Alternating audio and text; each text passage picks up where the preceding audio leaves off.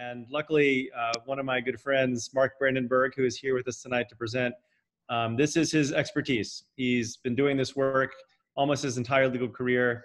And as you think about planning for your future and how to protect your assets, I can think of no better person than Mark. Mark is at the top of his field. He went to Emory and Emory Law School, or Washington University in St. Louis, and then Emory Law School, and is just a remarkable person, but also an excellent lawyer. So I hope that tonight you learned something.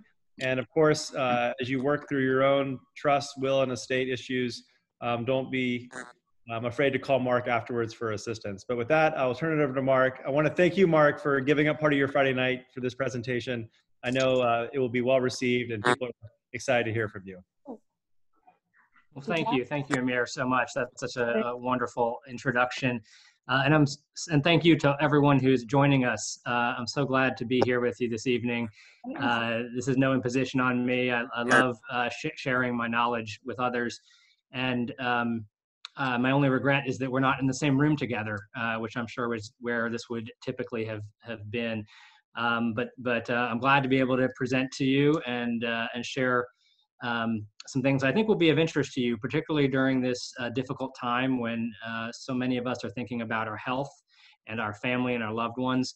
That's really what estate planning is about. And as we go through this evening, I think you'll agree with me that everyone who's listening and those who didn't join us tonight that weren't able to join us tonight also need estate planning. It's something for everyone.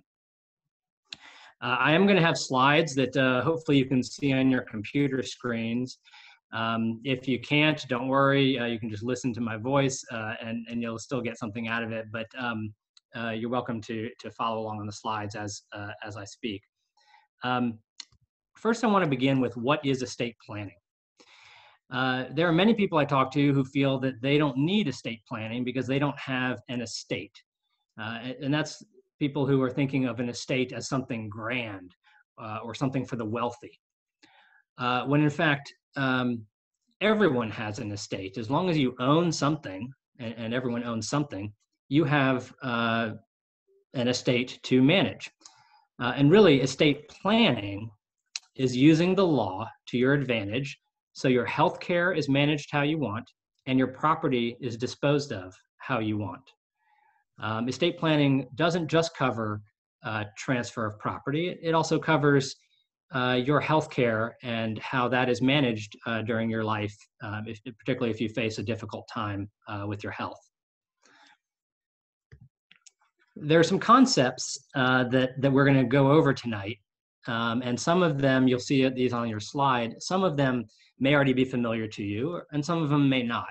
But I wanted to put them here at the beginning so that we could all kind of get familiar with some of the concepts, and if maybe one or two of them are something that you are hoping to hear about, you will hear about these tonight. We're going to talk about wills and trusts. We're going to go over the concept of probate. We're going to talk about a concept called intestate, which I will define for you. We're going to talk about guardianships and conservatorships, as well as powers of attorney, advance directives for healthcare, retirement accounts, and we'll touch on taxes. We won't spend a lot of time on taxes, but we'll touch on them. I do encourage, if you'd like to ask a question, you're welcome to, and the host will, either you can raise your hand and the host may acknowledge you, or you can type a question in the chat, and I'll try to address them during the presentation, but if not, there is going to be some time afterwards for us to have a question and answer session. Let's begin with intestate.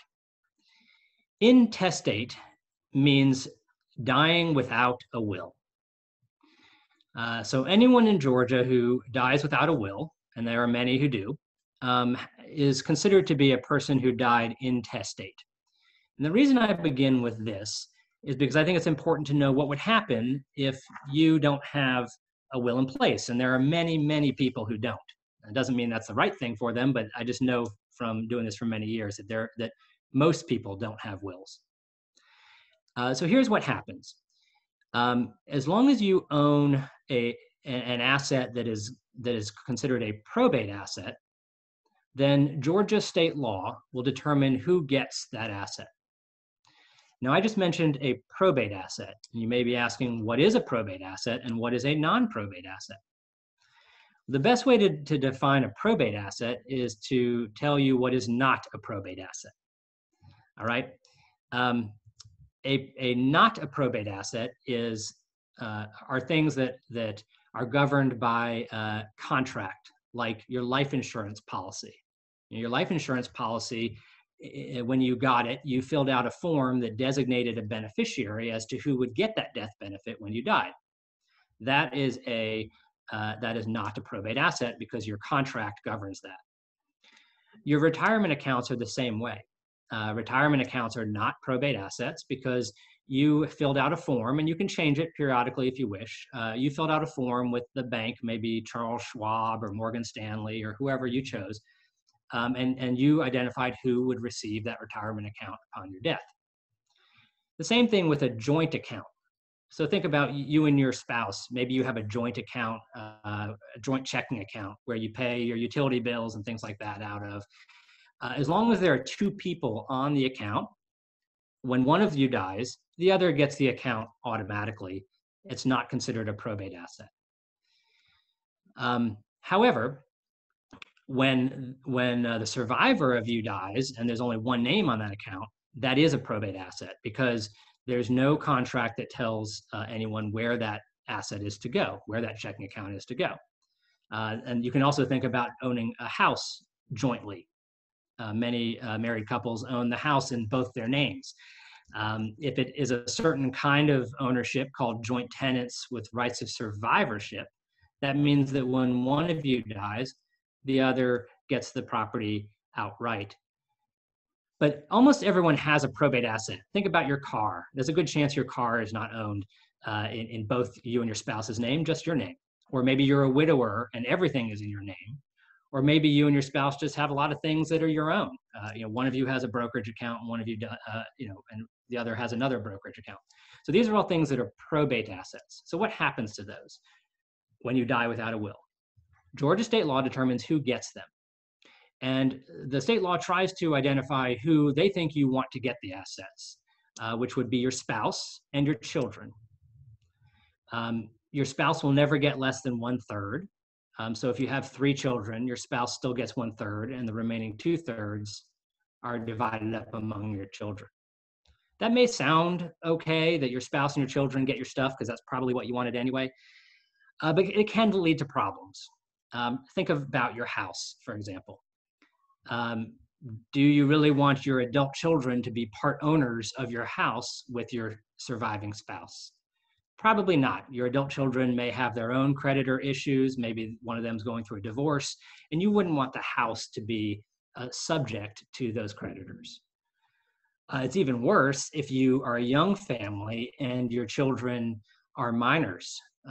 You don't want minor children owning your house. And in fact, they can't own your house without having a special person appointed to do it for them, which is called a guardian. So that's not a good result. If you're someone who's listening right now and you don't have a spouse and you don't have children, then your parents are next in line to receive your assets. Even if you're estranged from one parent, that parent still is going to get it. Or if your parents are divorced and you wouldn't want them to share ownership of your house, for example, they may still own it together. So every family is different, and every family may be in a difficult situation if you die without a will. The other thing that happens if you die without a will is that someone has to sign on your behalf, sign your name on your behalf in order to transfer assets. Think about how you transfer assets now. You sign your name on the deed when you sell your house. So somebody has to sign for you. And that person, you may be familiar with the term executor. In Georgia, if you die with a will, the person who stands in your shoes to sign on your behalf is called an executor. When you die without a will, that person is called an administrator. Whether the person is an administrator or an executor, they're still governed by the probate court. That's a court that exists in every county in Georgia that oversees estates when someone dies. An administrator is someone that comes forward to be your, to take this role over rather than you appointing them. So the court is concerned that maybe this person needs some oversight. So the court requires that person to get a bond, which is like an insurance policy, and there's a premium that comes out of your estate to pay for that. The administrator also has to file returns or reports to the court every year describing what they've done for your estate. You know, did they sell the house? Did they bring in some money into an account and then send it out to the beneficiaries? So they have to file these reports. Also, initially, an administrator cannot sell property like your house without going back to the court and asking for permission.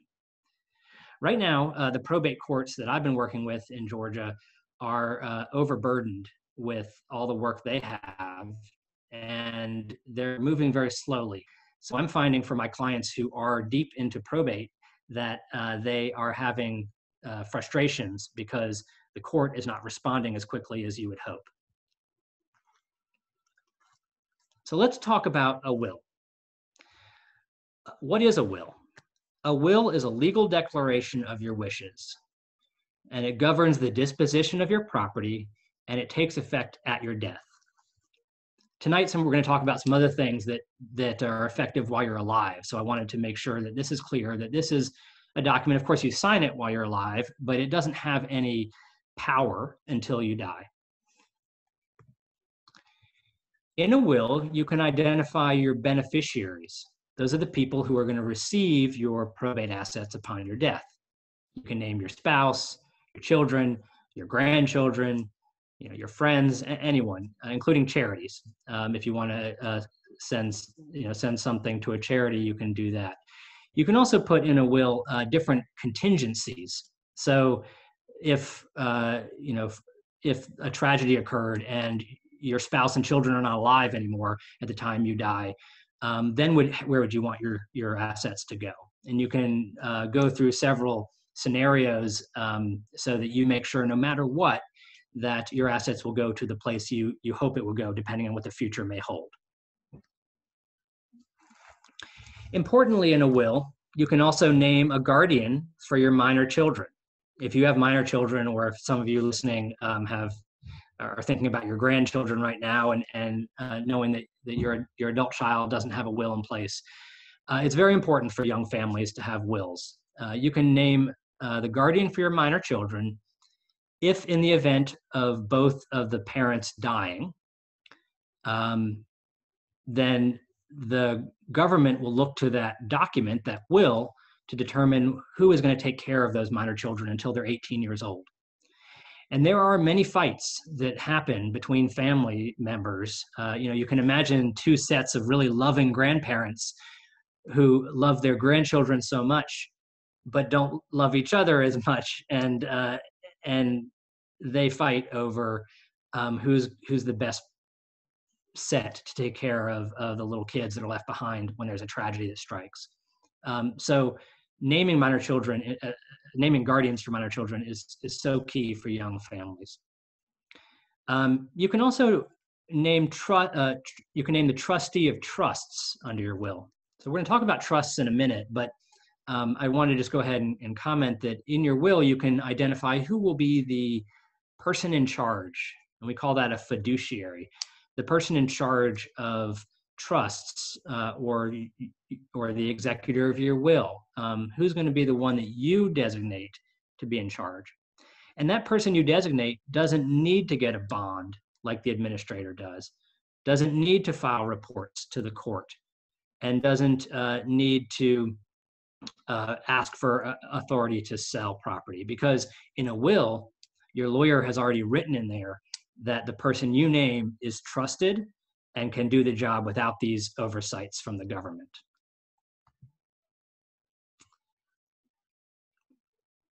In a will, you can establish trusts to protect assets.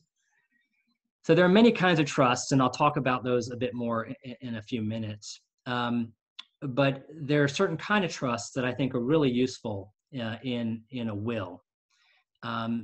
For example, if you are maybe a younger parent and you are leaving money at your death to your children, whether they're minor children or maybe they're just young adults, you can, instead of leaving the inheritance to them outright, where they would immediately be able to put it in their pockets, and particularly if we're talking about young adults, maybe college-age kids, where they're going to perhaps mismanage the money and do something foolish with it, you can go ahead and create trusts inside of your will that will hold that money in the event of your death, so that your young adult child doesn't mismanage.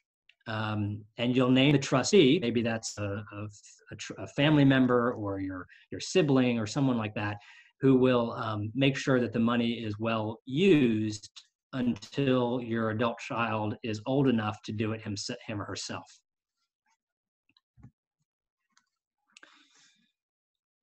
What happens when you die with a will? Well, you've named your executor in the will. That's the person you designate to be in charge of your estate and to sign your name on your behalf.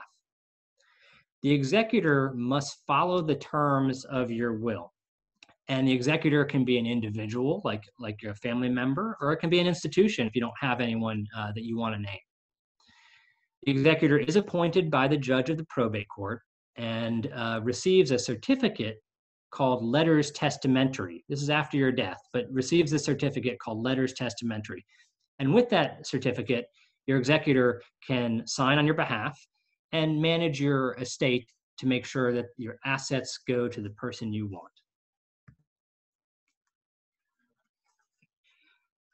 I said at the beginning that I was going to discuss trusts among some other things. And I do want to take a moment now to talk about trusts.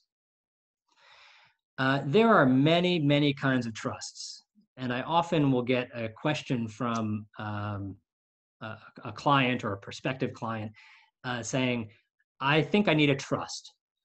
But they don't necessarily know at that point what kind of trust they need. And they might believe that there are only a few trusts that are available. In fact, there are many, many, many trusts that exist under our laws.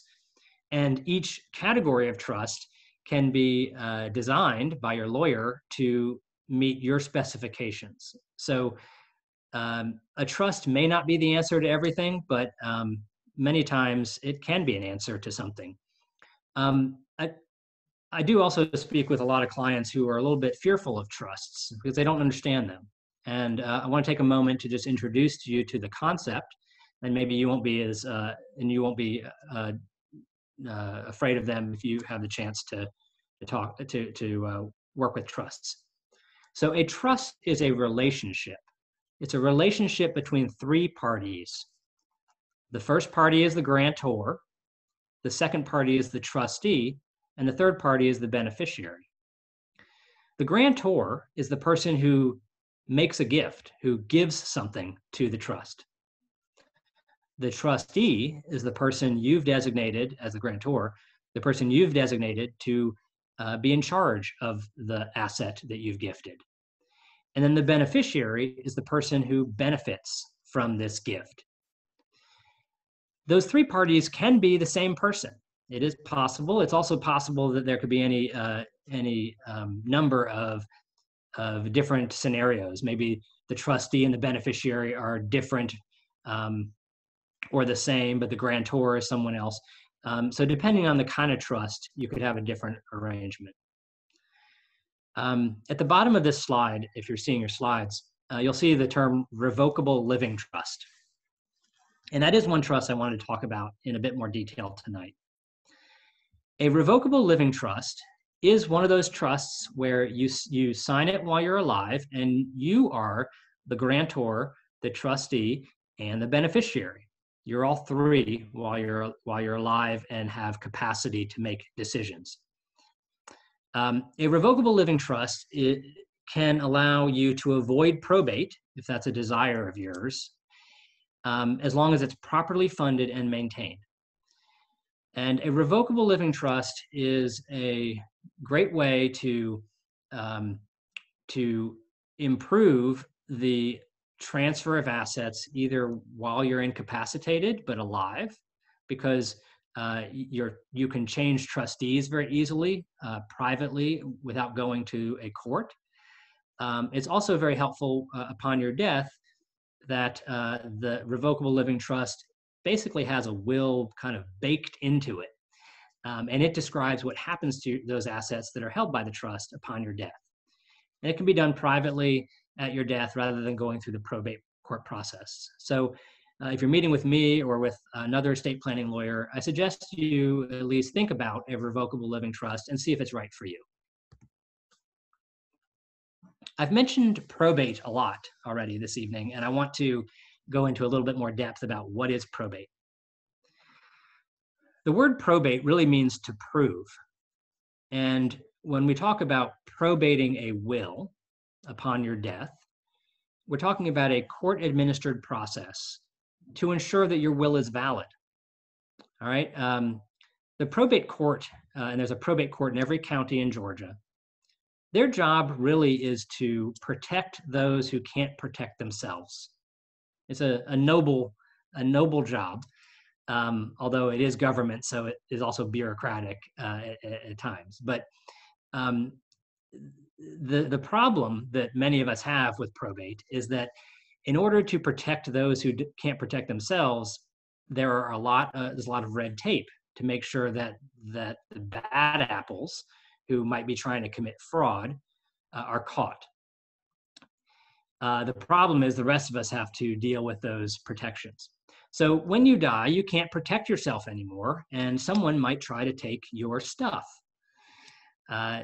So that's really the reason why we have a process under our laws in this state to make sure that your will is vetted by a court and to make sure it's not the product of fraud. What will happen at your death if you have, particularly if you have a will, is that your surviving family will file your will in the probate court in the county where you were living at the time of your death. And along with that filing, they also include a petition, which a lawyer like me can help with so that you don't have to do it on your own. And then the heirs who are the heirs of yours will consent to the will, assuming that they don't have an objection to it. Your heirs are the people we talked about at the beginning of this program when we talked about intestacy. They're the people who would receive your assets if you didn't have a will. So that it is true that if you have an estranged relationship with one of your children, for example, and in your will you write them out so they don't receive anything, that child still will receive notification of your will and will be able to read that they've been excluded through this process. And so many people do decide that they want to avoid probate because of if they have a family relationship like that. And that's where they look to that revocable living trust I mentioned earlier. What happens after you die and after your executor becomes in charge of your estate? Your executor's job will be to collect and preserve your assets. So that means, change the locks on your house if you lived alone and are not leaving a spouse. Going to your bank and making sure they're aware that you've died and that your accounts are frozen in the short term and then eventually moved over to the executor's protection so they can be distributed appropriately. The executor also is responsible for identifying and paying your creditors. You still, if you owed money before you died, you still have to pay it after your death. Your family doesn't have to pay it out of their own money, but you have to pay it out of your own money. So your executor has to do that for you. You pay your credit cards and your medical bills and utility bills and things like that. And then whatever money is left over after those creditors are paid is distributed to your beneficiaries in accordance with the will, if you have a will.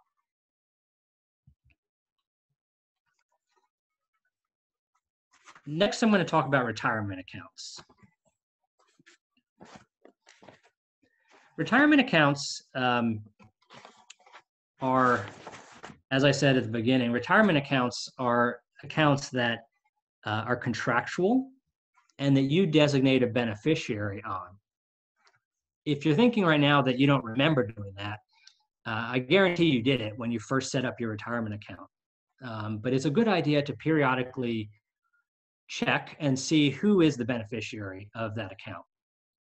What that means, when I mean a beneficiary, I mean when you die, your retirement account has special provisions that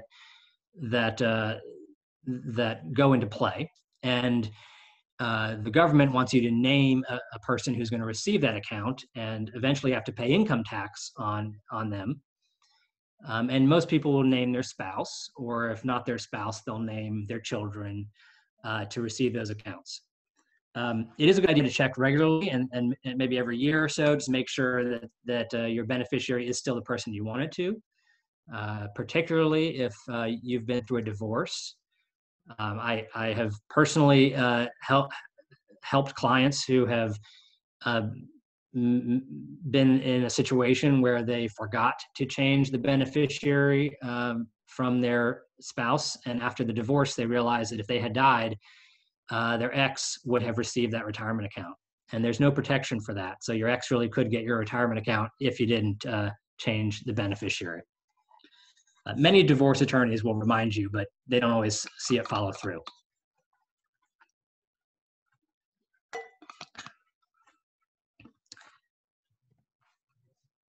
All right, let's take a brief moment for taxes. Okay, so taxes. There are income taxes and there are estate taxes that I'm going to talk about tonight. I'm not really going to touch on income taxes, but if you're particularly unfamiliar with taxes, I just want you to kind of be able to designate the two differences. Income taxes are what you pay every year in April to the IRS because of taxes that are owed on the money you either earn through your wages or on your investments, like dividends that you get from your stocks and bonds. But when you meet with an estate planning attorney and you think about estates, there's a lot of information out there about the estate tax. So the estate tax is that the government decided many years ago, the US government decided many years ago that they did not want wealth to be passed down from one generation to another in huge amounts. And they also realized that they could generate revenue by levying a tax against the wealthy. So they created the estate tax, which said that if you die with a lot of money, the government's going to take a part of it. That law has changed over the last 100 years. And the way it is now is that wealth is defined by how much you can die with without paying a tax at all. And right now, you can see on your slide, right now that is $11.58 million tax-free. And I'm sorry, my slide has an error on there. It says 2019 law. That should say 2020 law. The dollar amounts are right. It's just the year is wrong on my slide. But the 2020 law is that you can basically die with $11.5 million and not pay an estate tax. And if you're married, you can double that. So you can die with $23 million tax-free without paying an estate tax. So for so many people in America, this is not an issue. If you are listening and you have this much money, I highly encourage that you can remember the Persian Cultural Center when it comes to your gift giving and charitable giving. But for so many of us, right now, the estate tax is not an issue. So why do you occasionally hear about it in the news, or maybe your financial advisor might mention it? It's because the amount that you can die with without paying a tax has changed quite frequently over the years. Just maybe about 15 years ago, the amount was $600,000 was all that you could die with tax-free. And the amount includes in life insurance, by the way. So, even for young families who might have $1 million in life insurance, just to make sure that if a wage-earning spouse dies, that the children and surviving spouse can continue to live the way they were accustomed, could have been subject to an estate tax. So it's still on many minds because of it being so low a while ago. But that amount has grown consistently through the George W. Bush era. It had some hiccups during the Obama era, and now under the Trump era, it's quite large. However, the current tax law does say that in the year 2026, the amount that you can give away is going to be cut in half. So you can see that at the bottom of my slide, that it says that if you die with $5 million and you're single, then you might have a tax over that $5 million amount. And right now the tax is 40%. So it's a big haircut, 40% of anything over that tax-free amount. Also, there's discussion among professionals in my field that if the party changes during the next election or any election thereafter to the Democrats, they may look to reduce this tax-free amount or make other changes that affect the estate tax. So it is something that is still on our minds. You may have also heard of the gift tax, and so I want to touch on that briefly too. So some smart people, when they heard about the estate tax 100 years ago, decided that if you're going to get taxed at your death, they'll just give away everything during their life. And so on their deathbed or sometime before that, they start giving away all their wealth, thinking that they could avoid the estate tax. So the government became wise to that and made up something called a gift tax, which says that the government is going to keep track of all the large gifts you make during your life. And they keep track of those things, by the way, by you reporting that you made a gift. And it is the law that you report that you made a large gift. So they'll keep track of that under your Social Security number. And at your death, they'll see if you gave away more than the tax-free amount, the $11.5 million amount. So what I frequently hear from clients is that they're very familiar with the amount you can give away per year to children, usually children, which is $15,000 right now. It used to be 11, and then it was 12, and it keeps increasing with inflation. But right now it's 15,000 per year. And that's a number that is important because you don't have, the reason it's important is because you don't have to report to the government that you made a gift, as long as you give away $15,000 or less per year to an individual. So for example, let's say you wanted to buy your son a car and you gave him $10,000 so he could buy a car, a beat up car. You don't have to tell the government that you gave your son $10,000. However, if you gave your son $100,000 to help him put a down payment on a house, then that is something you're supposed to report to the government, and they'll keep track. Now, it doesn't mean you're taxed because you don't have a gift tax until you've given away more than $11.5 million. But you do have to report it to the government, and your CPA can help you with that.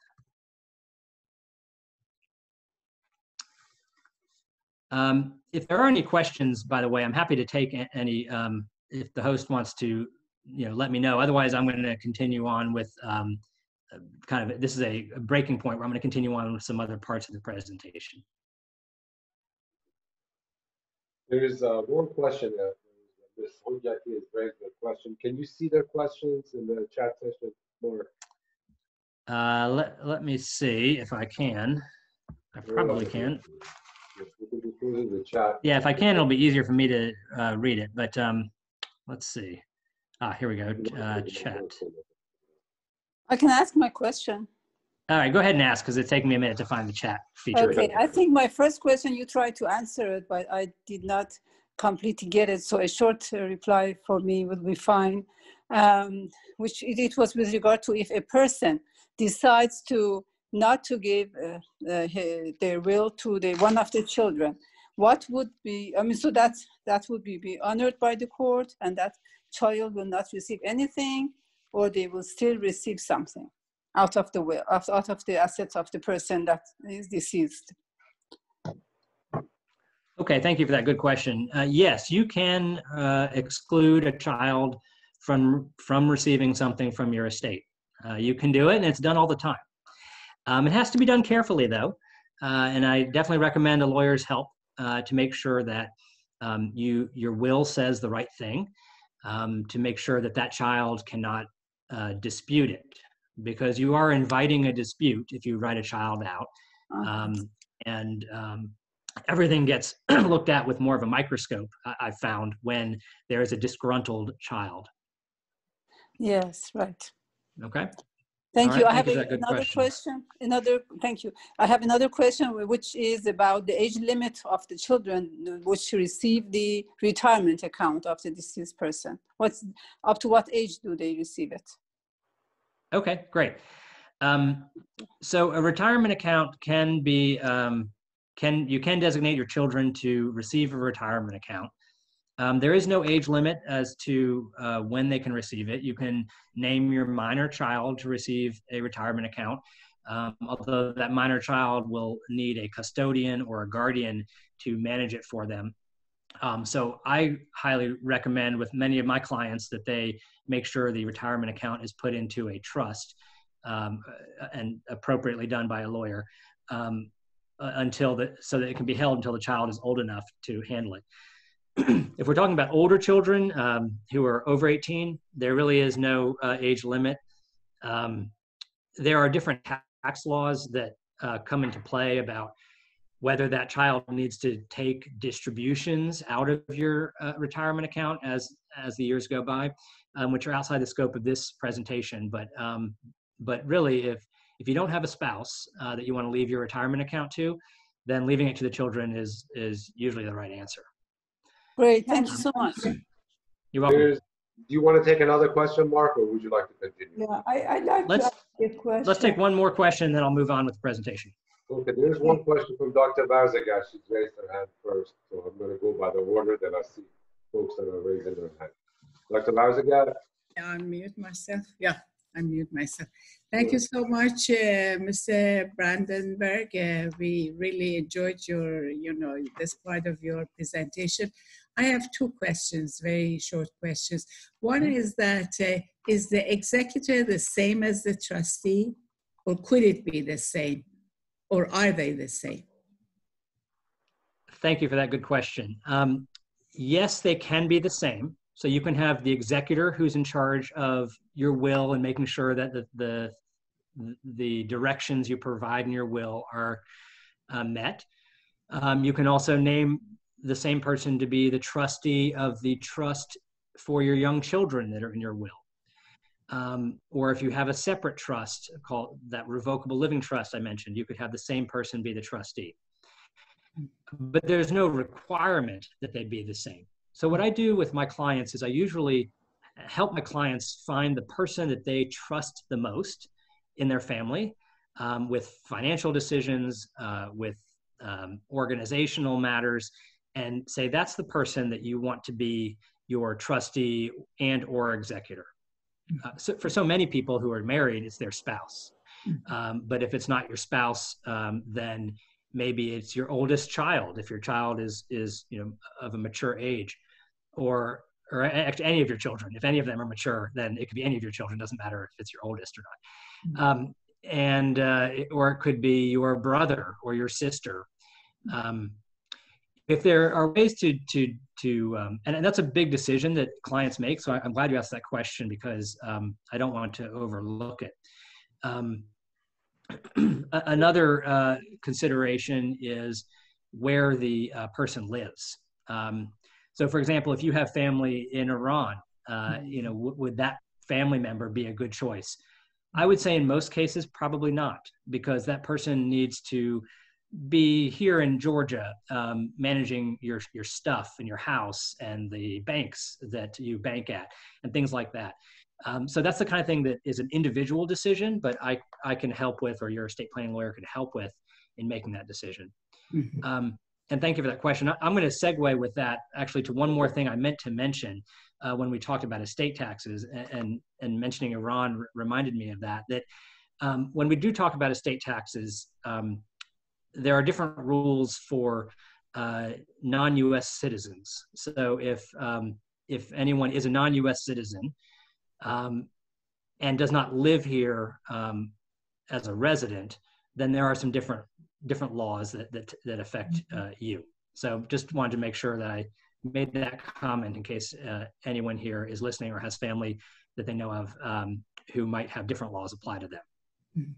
Mark, I will finish and then I'll let them raise the question. Can you do that? Yeah, so I'll finish. I'll continue with my presentation, then we can do more questions at the end. Okay? Thank you very much. Great. Okay. All right. So for the next portion of the evening, I wanted to go over some really important estate planning concepts that affect you while you're alive. The first one is guardianship and conservatorship. So if you lose mental capacity to make your own decisions, you may need a guardian or a conservator. A guardian is a person with the legal authority and duty to take care of someone else's person or healthcare needs.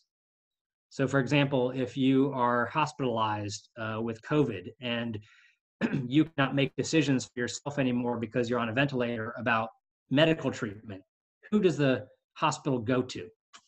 Well, they should go to a legal representative, and that person would be a guardian for you if you don't have another document that I'll talk about in a few minutes. All right, so that's what a guardian is. A conservator is a person who's also appointed by a court and has the legal authority to take care of your finances. So for example, I had a client who was generally healthy in his late 50s, and he was doing one of those boot camp exercise classes, and got in his car after it was over and suddenly felt lightheaded and had a heart attack. And he survived, thank goodness, and his buddy saw that he was in trouble and drove him to the emergency room immediately. And even though he survived, he was in the hospital for 3 weeks, basically in a medically induced coma, until the doctors could make sure he was all right and get him back to health. So during those 3 weeks, his family was in not only in a tizzy about his health, but also about what to do about his businesses. This was a client who had his hands in several different businesses, and no one really knew what he was doing because these were his private businesses. But somebody needed to continue to write the checks to the employees, and someone needed to manage the operations. And so when that happened, the family had to go get a conservator for him through the probate court. And I really wish that he had had a document that would have resolved that called a power of attorney. And we'll talk about that in a minute. I'm going to skip over this slide. All right, so power of attorney. A power of attorney is a document that you can sign while you're alive and while you have mental capacity that names an agent to transact business for you. So that your family, if you're the one who has the heart attack, so your family can have legal authority to manage your affairs without going to the probate court and asking that a conservator be appointed for you. A conservatorship has a lot of oversight that you don't, it's a burden, you don't want it. But naming an agent and a power of attorney is a very simple way to just designate to everyone who you want to be in charge of your stuff. And for most people, that's their spouse. And if it's not your spouse, maybe it's your mature child, or it's your sibling or some other family member. There are different kinds of powers of attorney. So if you hear that term being used, there are limited powers of attorney and there are general powers of attorney. I'm talking about a general durable power of attorney, meaning that it's durable even if you become incompetent. And it's general, meaning that your agent will be able to do just about anything that you could do for yourself. There's also immediate powers of attorney and springing ones. An immediate one means that when you sign the document at your lawyer's office, it immediately designates your agent to be able to make financial transactions on your behalf. And since you trust your agent, because your agent might be your spouse or your wonderful child, you don't mind giving that person immediate authority. If you have a concern about the agent, you might choose something called springing, which means that they don't get any authority now, but they get it once you become incompetent. There's also a healthcare power of attorney, which names an agent to make healthcare decisions for you. This would avoid, if you sign this with, in advance while you're feeling good and have mental capacity, you can avoid your family the difficulty of going to the court to become your guardian. Instead, you just name an agent who will make healthcare decisions for you. And if you're ill and can't make decisions for yourself anymore, the doctors will know exactly who to go to have decisions made on your behalf. In Georgia, we have a document called an Advance Directive for Healthcare. In other states, it may be called other things, but in Georgia, this is the name we've designated for it.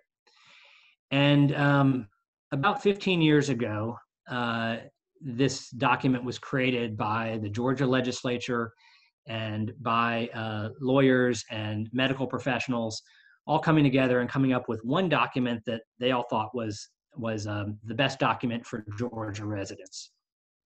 And what they did at the time was they took two other documents that many people had and combined them into one. So on the slide right here, you'll see on the left-hand side, there's a box that says Healthcare Power of Attorney, and there's a box that says Living Will.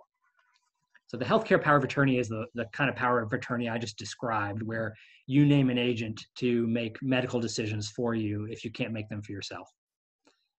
The living will at the bottom is another kind of directive where you can decide how you'd like the end of your life treatment to be handled by your medical professionals. Some people, describe that as should they pull the plug or not. I don't love that, but I know that people, I don't love that phrase, but I know that people understand that. It's a way for you to designate what you'd want done if you either have a terminal condition where it's likely that there's no treatment and you're going to die, or if you are in what is called a state of permanent unconsciousness, which some people call a vegetative state. And many people will remember the Terry Schiavo case from Florida, where she was in that kind of state. And would you want to remain alive as long as machines will keep you alive, or do you want to die? And that's a difficult decision for everybody. It's even more difficult for your family to make that decision without knowing what you would want. And so in Georgia, we have the Advanced Directive for Healthcare, where you can designate your agent and tell your family and your doctors what you'd want done if you faced one of these tragic circumstances. And it's a document that everyone should have, especially during this time of pandemic. So I highly recommend it. And it's not a very difficult document as far as obtaining it. In fact, many will get it from the hospital itself and will fill it out on their own without a lawyer's help. So I'd highly recommend getting that done. But most estate planning lawyers like me will include that as a package of estate planning documents. So with that, I wanted to kind of close with some takeaways before we go through question and answer. I really feel that it's important that you establish a relationship with your estate planning lawyer. Estate planning, in my view, is not something that should be done on your own using a website. Because really the value that an estate planning lawyer provides is not in the documents themselves, but in the relationship that you have with that lawyer, so to know that he or she is guiding you to make the right decisions, that he or she knows Georgia law and will apply your case to that law. And also that know that that person, he or she, will be there for your family to implement the plan when you're no longer around, so that your family has someone they can call when something happens to you, and you can trust that that person will, that lawyer will guide the family through the next steps. So I think that everyone should have a plan. And if you don't right now, that's okay. It's okay that you haven't yet, but it's time to start thinking about having one and taking those steps to do it. You should certainly have a will or a revocable living trust. You should certainly have a power of attorney, and you should certainly have the advance directive for healthcare. And it's worth your time and your money to make sure you have those in place. It'll save you a lot. It'll save your family a lot of time and a lot of money in the long run. So with that, thank you. I'll open it up to questions. Mark, maybe I'll raise a question myself first. You correct me, I'm not right. You cannot get Medicaid if you go to nursing home or assisted living. You have to, you cannot go transfer your property the year before. They go back to 7 years. Am I correct? You understand what I'm saying? I do. Thank you, Dr. Farokhi. That's a good question. They think if you go in and Medicare take care of me. No, Medicare goes 7 years before to see where you transfer your children or you hide it somewhere. Can you explain to them? I'd be happy to. So what the question is really the question is, when can you qualify for Medicaid? And I want to be clear about the difference between Medicaid and Medicare. I'm sure many of you who I'm sure are familiar with Medicare. That is a government program for everyone over a certain age to pay for your medical expenses. Medicaid is something different. Medicaid is a needs-based government program. It's intended only for those who don't have the resources to pay for their own nursing home or in-home care. And so because it is needs-based, you basically need to be impoverished in order to qualify. I think the amount of resources you're allowed to have right now is about $2,000 in your name. Now there are, so in order to qualify for Medicaid, there are a lot of ways that, that people will try to qualify and get the benefits that they can achieve. But there are some people who will try to give away their assets to become impoverished. And there is something called a look-back period, which is what Dr. Farokhi is describing, where if you try to qualify for Medicaid, the government will look back to see if you've been making big gifts in order to become impoverished. And if you have, they will assess a penalty which will delay your ability to get on Medicaid. Can you take these things off? People can see your audience. Can Yes, thank you for reminding me that. I will stop sharing that. Okay. There's a question. If you don't mind, I'll go through the list. As sure. Folks are raising their hand, I'll ask them in order to speak. Dr. Mudarisi, you're up next. Thank you very much for an excellent presentation. I got two quick questions. One is, if your properties are all jointly owned with your spouse and your beneficiary and all that stuff for IRAs and annuities and all that stuff, is there anything you need to do, either in terms of will or estate planning? Second question is that, as any overseas property, can that be covered through any kind of a document in the U.S.? Okay, thank you for that. All right, let me make sure I write down the second question before I forget. Okay, the first question is a good one, You know what? I just forgot the first one. This is what happens when you ask two questions. Can you just repeat the first one again? I promise I'll remember. If everything you have is jointly owned with your yes. spouse. Okay, that's all. I remember now. Is I remember the beneficiary for everything else. Yeah. Okay, got it. Yes. So the question is, if you jointly own property, do you need to think about a will or anything else? Because at your death, when you have everything jointly owned or everything in non-probate assets, it'll all go to the surviving person on that account or through that policy. That is an okay way to avoid probate when you're married and your spouse survives you.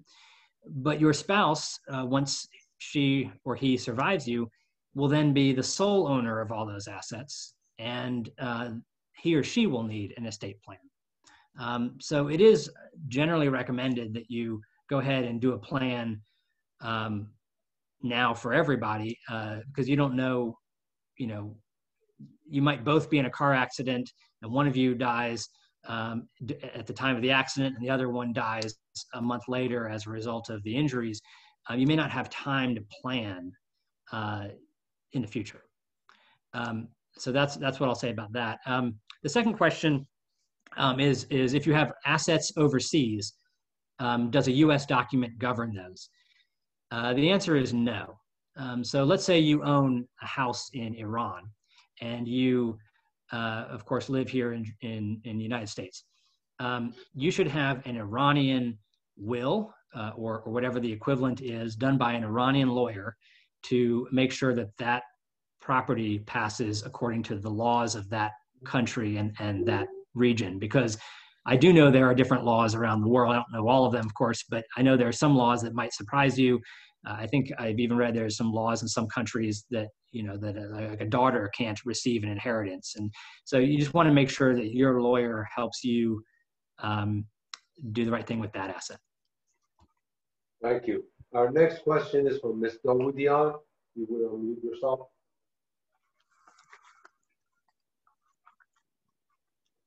Yes. Thank you very much for a very informative presentation. I have a question.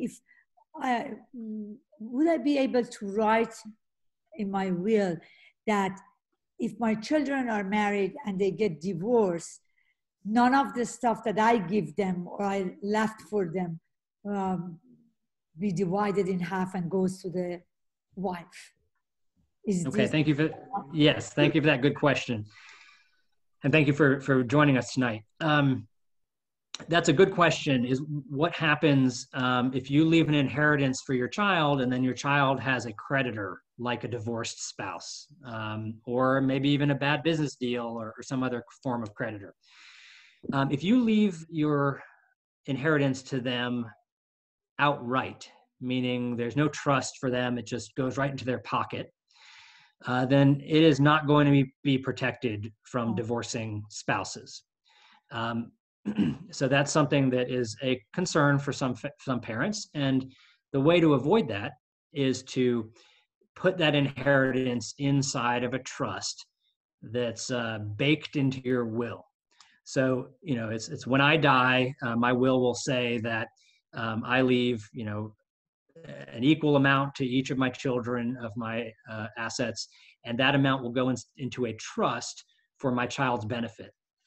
If your child is mature, then you could even name that child to be the trustee of her own trust.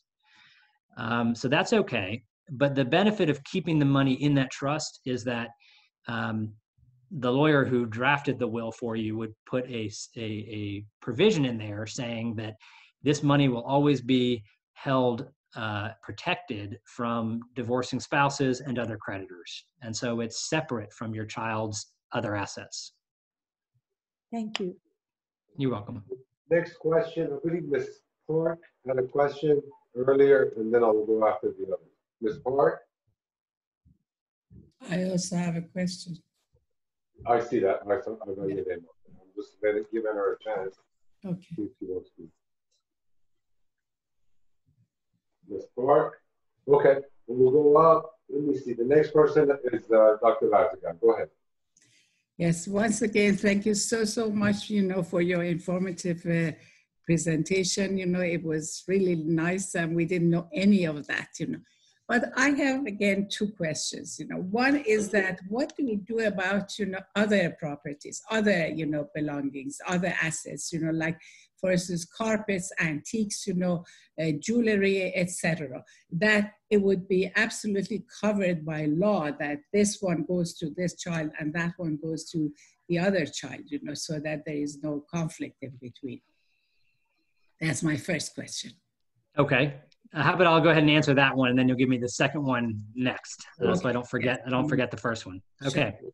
Sure. In my profession, we call what you just described tangible personal property.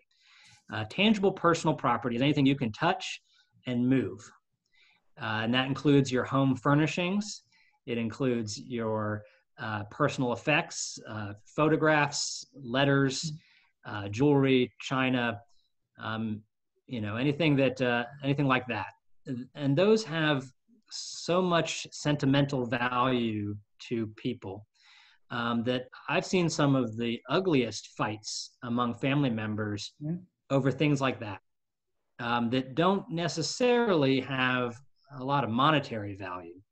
And certainly don't, even when they do sometimes have monetary value, like art or rugs or silver, people are willing to fight for them and spend much more money in the fight than they would cost to go buy those somewhere else. So that's a really important question. And a will describe how those belongings will be divided. Most wills will say something like, you know, everything, you know, all of my tangible personal property will go to my spouse. But if my spouse is not alive at the time of my death, then it will all go to my children in equal shares as they shall decide among themselves. And if they can't decide among themselves, then my executor will be the one who makes the final decisions about who gets what. And also a will might say something like, you know, recognizing it's impossible to equally divide personal property in many cases. So the executor is going to try and do it as carefully as possible. That's one way to handle this. Another way is to have a much more detailed provision in your will that maybe even describes a lottery system. You know, if you know your children are going to fight, you can have a lottery system where each one of them gets a choice of your belongings in your house to try and make it as fair as possible. But the way I like to handle this the best is that, to put it on you, is that you make a list of the items that you want to go to certain family members or to charities, or, you know, whoever you think should get this property. You make a list, and we can attach that list to your will so that it'll be respected by your survivors.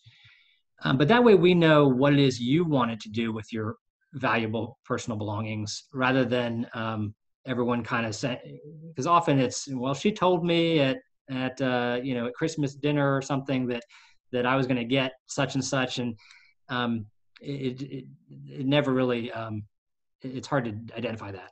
Also, the last thing I'll say on this point, if you happen to be getting to a point where you're ready to part with your sentimental items and valuable items, I suggest you go ahead and do it. Do it while you're alive, and can make the decision, and you can tell your kids why you gave you know, the rug to one child and not the other. Maybe because one child has a house and the other is living in a Manhattan apartment and doesn't need a rug of that size. You know, just go ahead and do it so that there's no fighting about it afterwards. All right, I'm ready for your second question. Certain properties, and then something happens that you sell, you know, some of them, or you buy more. So what do you do? Again, you have to go to the attorney to write an addendum or something, or what happens? Okay, another good question. What happens if you come up with a list of personal property and then that list of items you own changes? You're bringing up the reason why I don't like to put a list of personal property in the will itself. because there are many wills, you may have one yourself or you've seen others do it, where you know, the lawyer drafts who's going to get which item in your house. And every time you make a change, you do have to go back to the lawyer to have that lawyer fix the list. So I prefer that you make your own list on another piece of paper, and we will reference it in the will.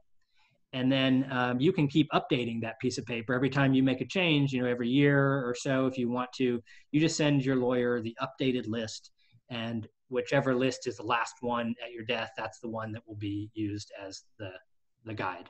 Mark, I have inventory list if anybody wants it. It's all in my hand. Inventory for every person. That's great. That's great. You see that? 10, 15 pages. If you want it, I give it to you. From furniture to shoes to anything you want to is here. Tangible, intangible. That's very helpful. That's very helpful. Thank you. Thank you, sir. Thank you so much. Okay, Yeah, I have a question. I have a question, Mr. Brandenburg. My name is Mahin Park, and my question is, if you write whatever you have, and then you can go ahead and add on to it or change it. But what if you already have a will and you wanna modify it because things have happened, you know, your life has changed. Can you just write a codicil as a, mention it in your will that the codicil exists, and then in the codicil make the modifications? Because what I did, I made that codicil myself, and I got it from WikiHow or something, you know, the form, and then I went ahead and used it as an addendum to the will, because everything was in place, everything you mentioned exists for us, but I just wanted to, for those small changes. Is that acceptable by the law? Okay, thank you for that question.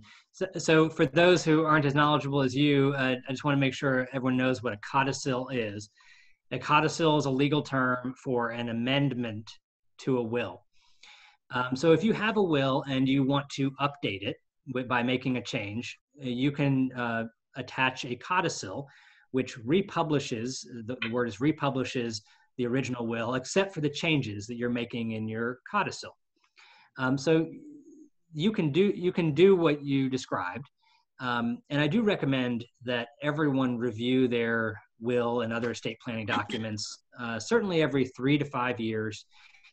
And when there's been a major life event in your life, you know, you had a divorce or you lost a spouse, or you know, you changed states. You know, you used to live in North Carolina and now you live in Georgia, whatever it may be. I do caution, though, by doing a codicil on your own. I do, of course, I'm biased since I'm a lawyer who makes a living doing this, but I do highly recommend that you have a lawyer review what you did. Codicils, just like wills, need to be signed with the proper formalities in order for them to survive the probate process. And I've seen individuals do codicils where they just didn't know better and they did it wrong. Like you need to have 2 witnesses, and you might like to have a notary as well sign an affidavit attached to it. You know, there also may be change. So I hope you did that right, and if you did, super. But a lot of people don't, and so I want to make sure everyone else hears that. And then there's also other changes that happen that you may not be aware of in the years since you last did a will. I have a lot of clients who still have very complex wills because they were trying to avoid the estate tax from 15 or 20 years ago, which now with proper guidance, we can talk about maybe eliminating some of that complexity, depending on what your wealth situation is. You know, there's also a lot of other laws that change in the interim. The laws are updated.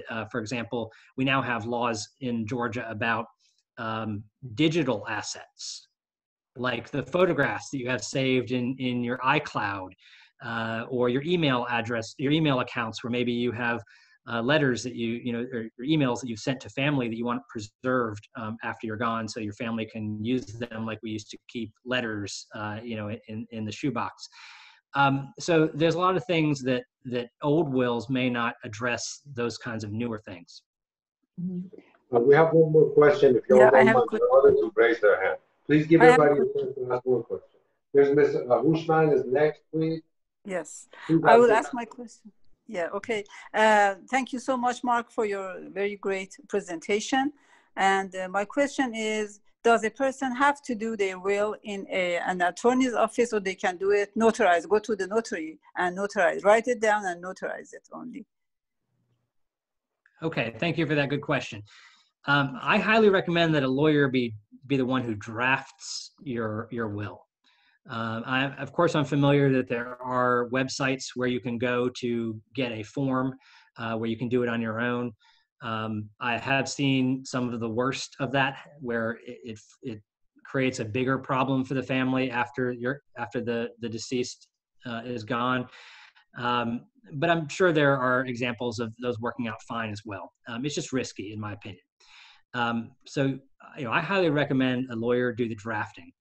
If your question is do you need to sign a drafted document in a lawyer's office, the answer to that is no. As long as you have two witnesses and a notary who are all in the same room, or at least can all see each other, I should say, then that is one of the requirements under Georgia law. And we in my profession have been working hard to try and figure out how to do this under the new world we live in, where it is sometimes not safe or to be in the same space with other people. And so the governor has allowed some will executions to be done.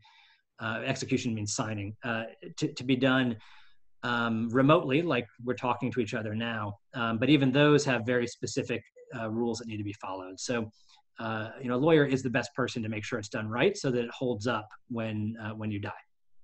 Correct. Thank you so much. Ms. Daniels is next. Ms. Daniels. Okay, my question is about the trust. When instead of giving it to your children, you were talking about in case they get divorced or something, and is it easier to just make a trust for your grandchildren and have your children to be their trustee? So in the event that the divorce should happen, the grandchildren actually get the money. Thank you for that good comment. If it's appropriate for your family, then that could be a solution. Particularly if you're concerned that your adult child may get divorced, then you could just go ahead and set up a trust for the children. Ultimately, though, the money might remain in trust long enough that even your grandchildren become adults while the money is still there. If it's used, used in a prudent way, maybe it's just used for education or for really summer trips or something that are educational. Then the money may still be there, and so your grandchild might also become an adult and might also face some of those same challenges.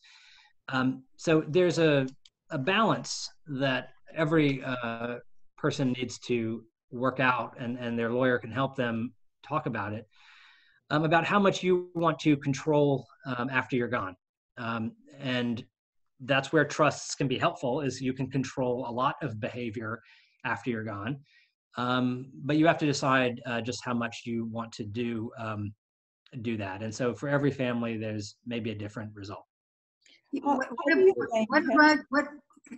about the liquid asset like stocks and cash and stuff like that?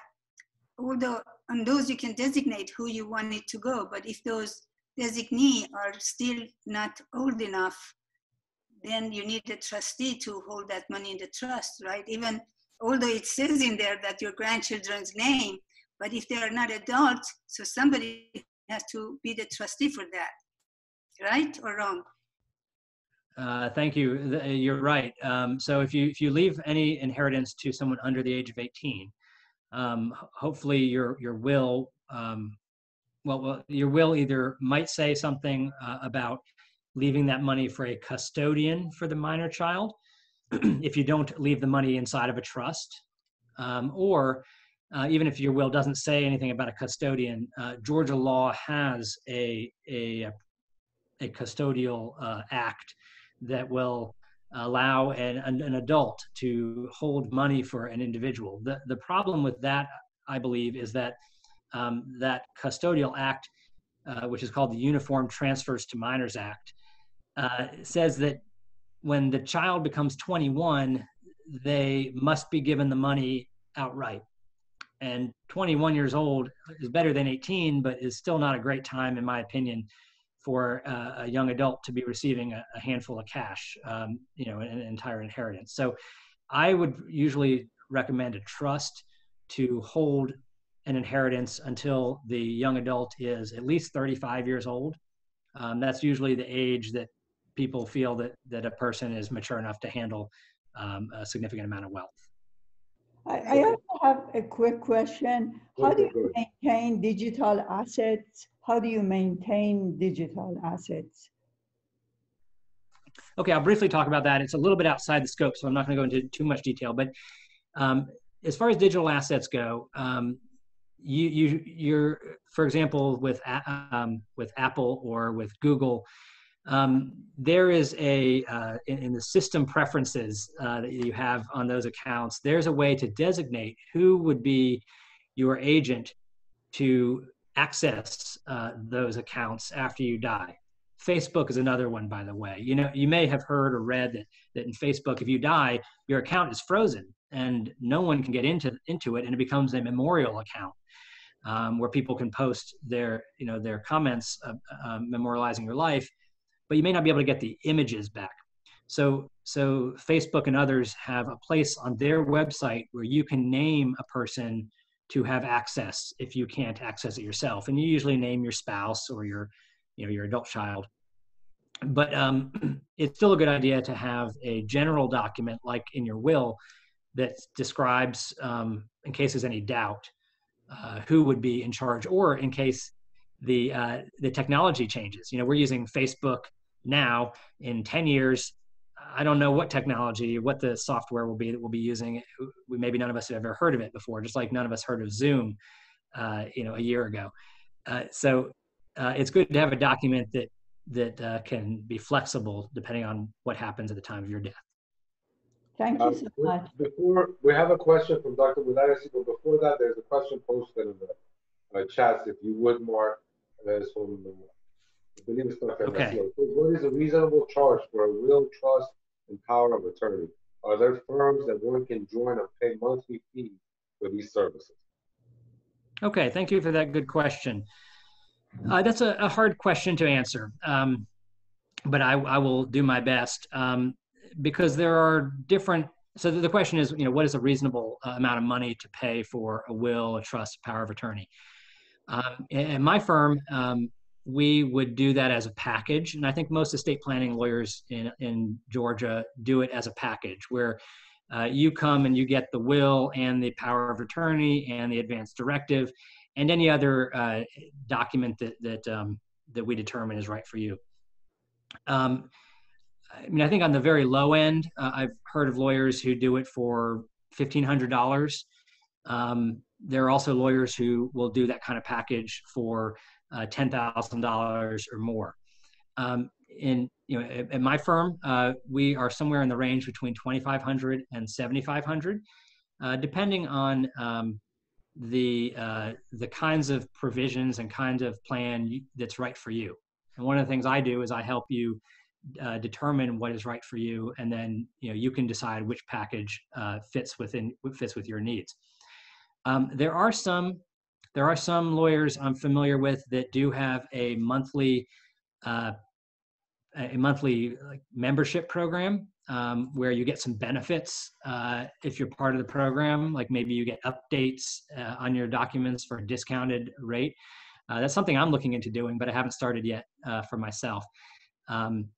And I think that answers the question. Right, thank you. Dr. Mudarisi is next. After that is Dr. Hamidi. And I think we're going to try to cut it short after that because we've kept our guests for a long time. Thanks, Mark. Go ahead, Dr. Levine. Yeah, thanks a lot. Question is, if somebody has made a will, you know, when they have minor children and so on, and then, you know, they haven't basically updated, you know, that's a friend of mine was in that situation, and they just want to not, you know, most of it doesn't apply. And some of it may apply, but most of it may not apply. Can they just, you know, assume, how can they assume that they don't have a will, or do they always have to update the will?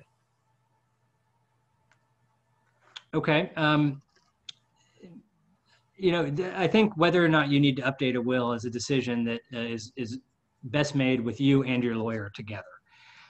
You know, you are the one who knows what's changed in your life and whether maybe decisions that you made a number of years ago are different than the ones you want to make now. Your lawyer can also advise you about what's changed in the law and how that might impact you under current law. I think it's a good idea to have your documents reviewed every 3 to 5 years by a lawyer to make sure they still do what you want them to do. Mark, I guess my question was that if somebody, you know, when they have you know, minor children, and then when the children grow up, maybe they don't, you know, they want to default to the, you know, non-probate stuff. Is that still doable, or do they have to update the will? I understand. You can,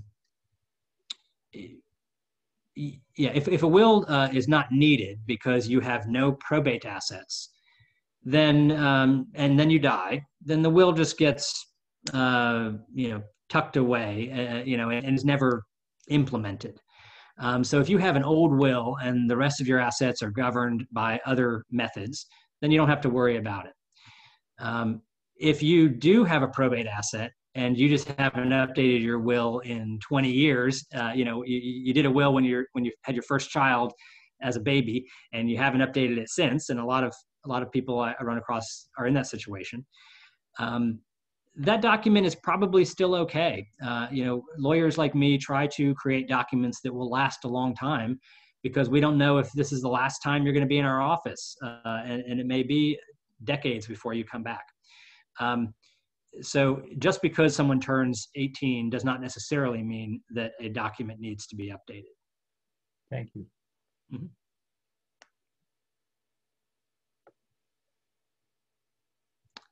Is there one more question, I thought? Who's next? Yes, we have one more question from Dr. Hamidi, please. Okay. Hi, thank you, Mr. Brandenburg, for this session. My question is, in case of a death, let's say a death has occurred and there is a will, just wanted to know in practical terms, how does implementation of the will get started? Is it up to the, I mean, who starts the will process? How's that started? Okay, thank you for that good question. That's a good one for me to close on. When someone dies, you know, usually after a week or two of mourning, the family starts to decide, you know, what do we do with the stuff that's left behind? And the family will need to identify where the will is. Most lawyers who do wills will keep their original will in their safe. That's something I do in my firm. I have a safe full of clients' wills. Because the original, the one where you actually signed your name in wet ink, is the document that needs to be presented to the probate court to be probated. So that document needs to be found, and then that document describes who is the executor that you named, and that's the person who comes forward and goes through the process of probating the will in the probate court to get the legal authority in order to continue managing your estate and collecting and preserving your assets until, you know, paying creditors until they can distribute your assets to the people you wanted them to be distributed to. So again, I just wanted to thank everyone for joining me tonight. This has been a pleasure of mine to see your faces and to speak with you, and your great questions and great audience. Thank you so much, Mark, for doing this for us. On behalf of Amir, thank you very much on behalf of Amir. Thank you, Dr. Faruqi. It's a pleasure. Thank you all for joining us. Have a good night, everybody. Thank So many people. Good night, everyone. Good night. Thank you. Good night.